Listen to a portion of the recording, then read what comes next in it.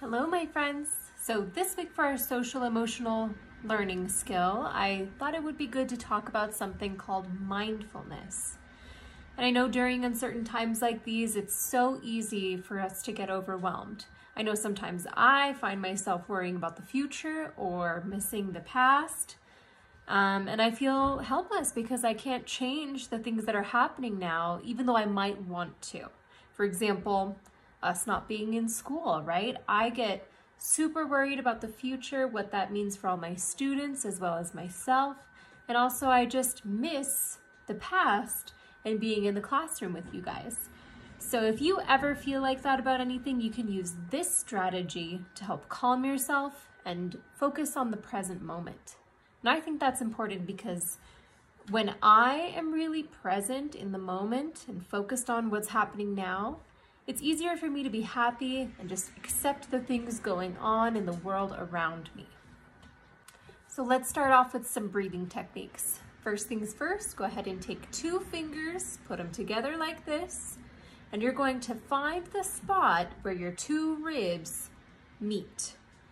So find that spot and just press ever so gently on it. We're gonna breathe in, 2, 3, 4. Hold it, and out, 2, 3, 4. One more time, in, 2, 3, 4. Hold it, and out, 2, 3, 4. Awesome, now close your eyes. We're gonna use our 5 senses one by one to focus on the things that are happening here right now. So first things first, I want to know what you can hear. If I listen closely, I can hear cars passing by outside. It sounds like they're driving through some water because it's snowing. What do you hear? And then what can you smell? If I breathe in deeply, I can almost smell the bacon that Mr. A cooked for breakfast. What can you feel? My hand right now is on an old wooden table. Let's see, I can taste, I was drinking coffee just a minute ago. If I focus closely, I can almost taste it still.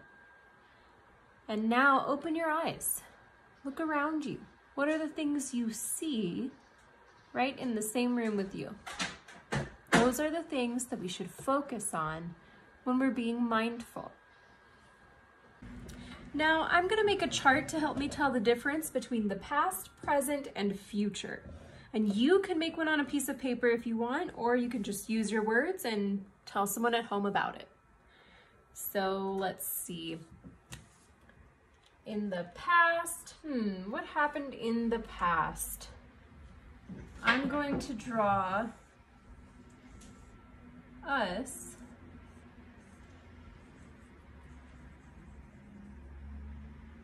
at school.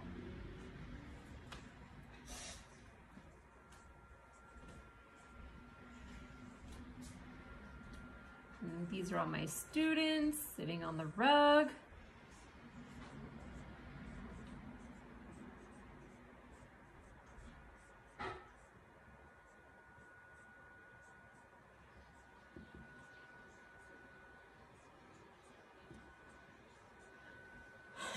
So that was the past, right? Something that happened in the past.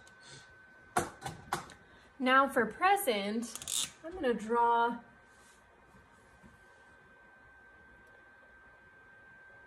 me looking out my window.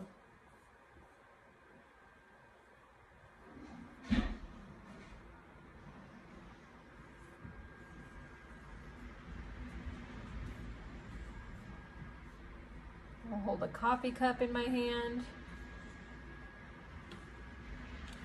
And then in the future, I can I'm gonna draw me back at school again.